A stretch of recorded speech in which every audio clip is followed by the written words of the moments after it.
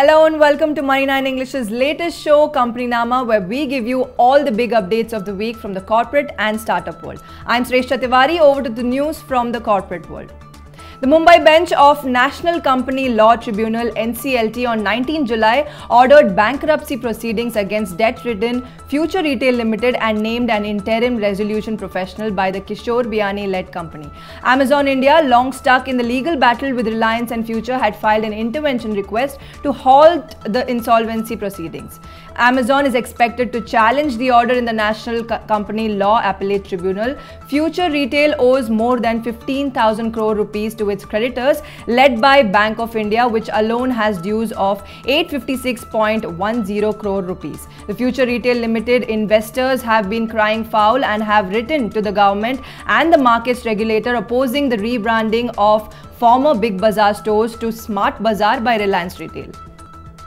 Hindustan Unilever, India's largest fast-moving consumer goods company, on July 19th reported a 13.85% year-on-year rise in consolidated net profit at 2,391 rupees crore for the quarter ended June, which was above analyst estimate of around rupees 2,191.3 crore rupees. Standalone net profit was at 2,289 crore rupees, up by 11% year-on-year.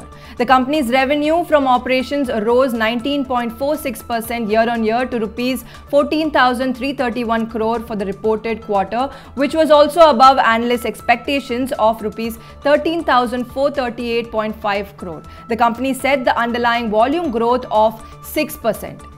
Tata Steel has planned capital expenditure of 12,000 crore rupees in its India and Europe operations during the current financial year, the company's Chief Executive Officer TV Narendran has said.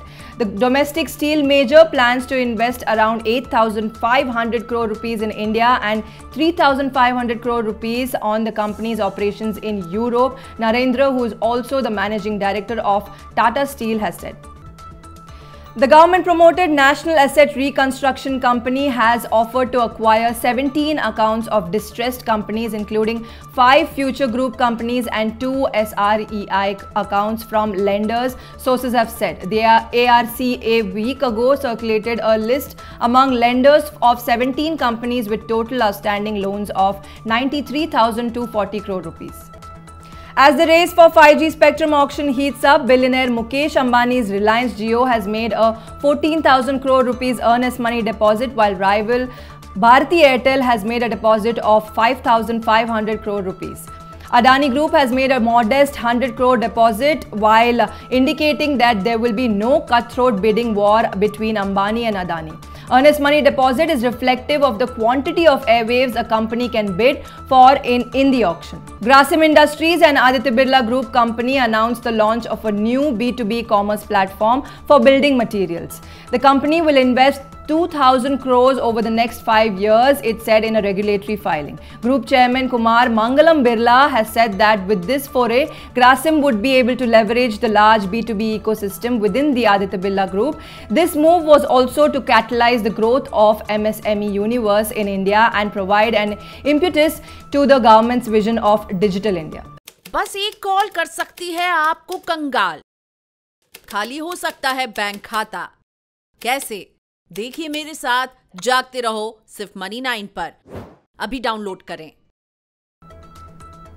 And Prashant Jain has quit as the Chief Investment Officer of HDFC Mutual Funds on Friday. Earlier, Jain had become the first fund manager in India to oversee over 1 lakh crore rupees equity assets. Jain managed Balanced Advantage, FlexiCap and Top 100 funds at HDFC Mutual Funds. While there are other fund managers in charge of over 1 lakh crore rupees AUM like SBI and ICICI, industry data has shown that the substantial part of those assets are in debt instruments. Jain also had the unique distinction of being the first Indian fund manager to manage a fund for over 25 years.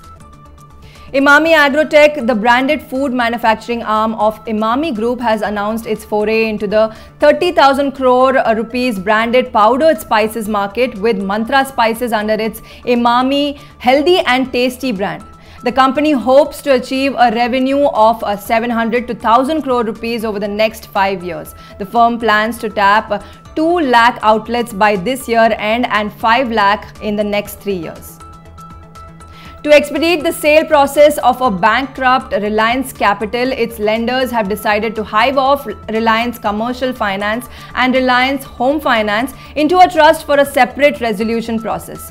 The proceeds from the sale of these two carved-up companies will flow directly to the lenders of RCAP, currently undergoing an insolvency resolution. In more news, a Emami Group-led consortium, IndusInd International, Oaktree Capital and Cosme Financial are among resolution applicants actively considering a bid for Reliance Capital as an entire company.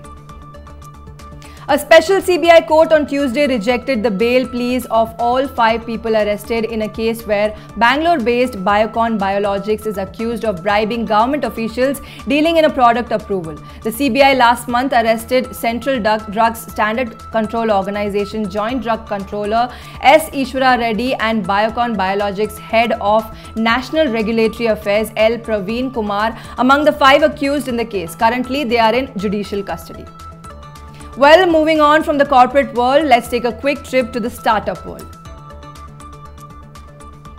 Blinkit is expected to shut most of its own back-end fulfillment warehouses and merge them with Zomato's business-to-business restaurant supply business Hyperpure.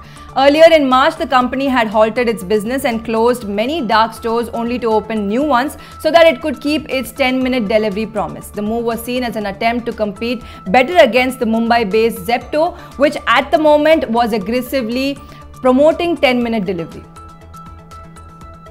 Indian drug and medical services startup Pharmacy is in talks with investors to raise $200 million, but at a valuation that could be 15% or even 25% lower than last year's $5.1 billion, according to a Reuters report. Signaling growth stress in India's startup ecosystem, one source has said that Pharmacy, backed by big-name investors such as Process, TPG and Temasek, is in talks to secure the new funds at a valuation as much as 15% below than last year.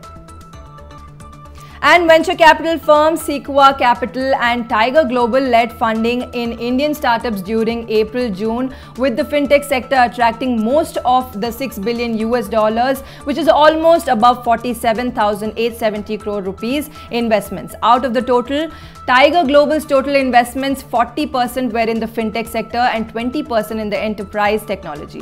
Sequoia Enterprise Technology accounted for about 25% of the funding and 20% in fintech. Around 60% of the investments by Tiger Global and Sequoia were made in the growth of startups. Alright, these were all the big stories from the corporate and startup world. Hope you liked this episode of Companynama and you got your weekly dose of news. That's all for today. See you again next week with new updates from corporate and startup world. Until then, keep watching Money 9.